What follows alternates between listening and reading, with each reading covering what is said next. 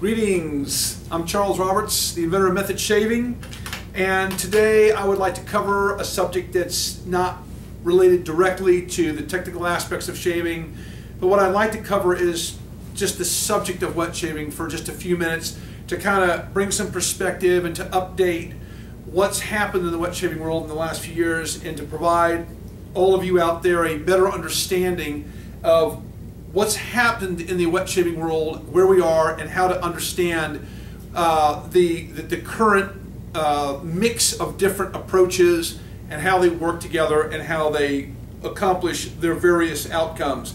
In the United States today, the term wet shaving is basically obsolete. Okay, we use it generically to describe this process by which we use shaving brushes, we use shave cloths, double-edged razors, straight razors, and all that to try to accomplish all of these wonderful outcomes that we talk about all the time. But the term wet shaving effectively is a dead expression. It doesn't explain anything anymore. Years ago, we understood wet shaving as brush shaving. Well, it's not that anymore. And then it became method shaving. Well, it's not that anymore. And then it became straight razor shaving. It's not that anymore either. It's essentially a dead term. So what takes its place? Very simply put, we have in the United States today, and basically around the world, we have three distinct schools of, we'll use the term wet shaving for lack of a better, but it's an umbrella, it's a three-tier structure in the international wet shaving world that, that describes each one of these approaches as a unique concept in and of itself that has absolutely no relation to the others. Let me explain in greater detail what I'm talking about here. We have, all of us have shaved with a brush and a commercial cream or a commercial soap. I use the term commercial simply because it helps us understand that these come typically from England. This originated in England 150, 200 years ago. We still do it. We call this traditional brush shaving. I call it traditional brush shaving. You can call it traditional wet shaving. We have a shaving brush. We have a saponified cream, we have a shaving soap, and more increasingly we're using a double-edged razor. That's the trifecta. Soap, cream, brush, double-edge. Most of my shavers, I will start with cream, advance them to soap, brush, razor, and then they will also learn to cut the three-form model, okay? They will not cut all three forms, as most of us know. You will cut forms 1 and 2, and you will progress into form 3 until it becomes too difficult to cut with this type of media, and at that point you will roll over to the second school, which is the one I founded, which is the method school. And the method school is also oftentimes known as American wet shaving. So we have British or continental, take your pick, or traditional, I don't care, traditional British wet shaving with your brush, cream, soap, whatever. You have American wet shaving, which is method shaving, and the third school is straight razor. All right, this third school is straight razor. So how are we to best understand these? Well, the best way to understand how these three relate is to see them as a type of sequencing. All right.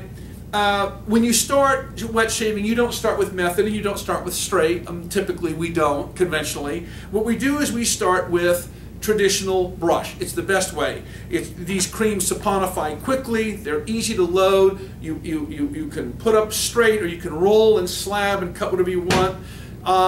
You start with that and you learn how to hold a razor, do a 3/4 pitch, cut the forms, and then in about 6 months, when you start to cut past these creams, you start to get some irritation, you then roll over to method. All right? So in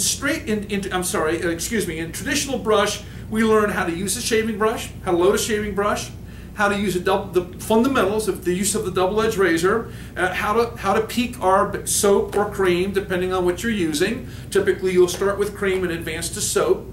And you'll gain basic mastery in the fundamental forms of single blade shaving. When you move to method shaving, you will advance to the cloth or brush, preferably the cloth because of its water loading capability.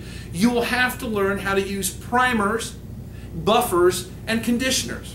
You'll have to learn to take a hydrate in the form of water, and you're going to have to learn to texturize it through the primer, buffer conditioning sequence. You're going to have to learn again, you're going to have to advance your skills with three-quarter pitch, and you're going to have to learn how to do a third form trenching technique with the blade, what we call a deep blade trench, okay, to pick up the epidermis, ripple it, and cut properly. When we move, a lot of shavers will stay in that with the double edge forever. Some won't. Maybe 3 to 5% will advance to the straight razor. The straight razor, okay, has very little to do with mix. It has everything to do with cutlery.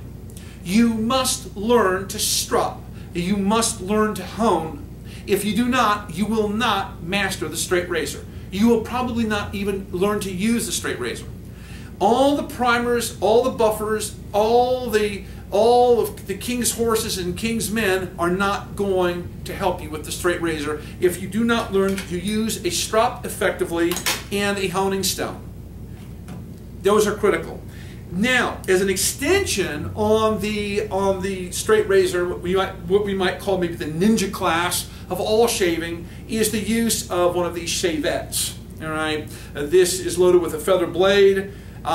When you advance to the shavette, you then go back to method. You then go back to the cosmetic elements and the primer, buffer, conditioner platform that allows you to use the shavette. All right, and this is open blade shaving with a feather platinum. It's the highest level of shaving that we have in the United States and probably the world at large. These three approaches to the wet shaving experience have very little anymore in common with each other. True, you can use a brush with your method system by using a round hard soap primer, all right? Or you can use activator. You can load your brush with activator, hit your hard soap primer, roll, lay it up, buffer up with your cutting balm and your shaving paste and cut. But the main thing to keep in mind is that that the shaver advances. He progresses from traditional continental brush shaving to method to straight, then to open blade shaving with a shavette or the feather cobra. Beyond that, then the basic skills to some extent will cross over a little bit. The main thing being we have products, processes, and techniques. The products are unique to each element. The products that are unique to traditional brush shaving are standard creams, potted creams, and soaps. These are saponified agents that are typically aerated. They don't use water. They use an aeration that comes from the brush that causes the product to expand. In method shaving, it's the opposite. You load the mixed media with water. It's hydrophilial. In method shaving, we call it hydrogenic. You load the mix with water. You've got to learn to do that. In straight razor shaving, you have to learn to hold a blade, cut a line, strop, and hone if you're going to master that.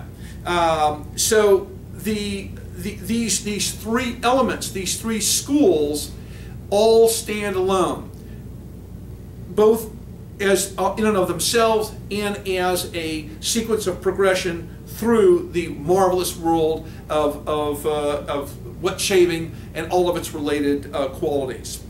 And that's it for tonight. Thank you so much for joining me, and I'll be back with you again soon.